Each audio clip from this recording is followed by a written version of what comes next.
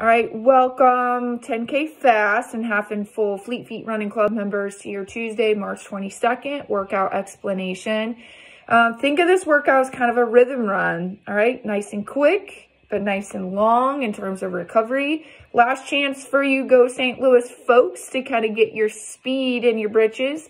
The start of kind of a speed cycle for those of you guys who are racing a little bit later into the season. So what we're going to do is everybody, half and full marathoners and 10K folks, of course, you guys are going to do 12 400-meter repeats at slightly faster than your 5K pace with a 90-second break. All right, this workout shouldn't be easy, but it shouldn't be knockout, drag out, and nothing really as intense as what we have had over the last couple weeks.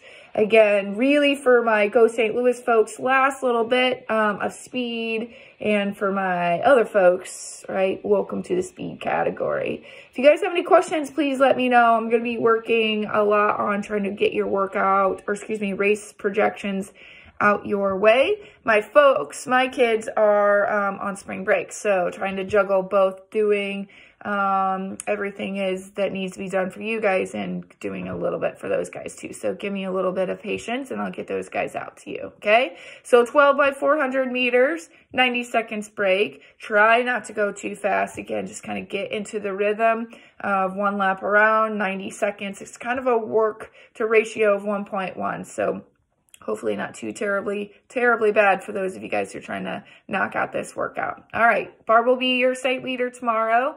If you have any questions for me, please let me know.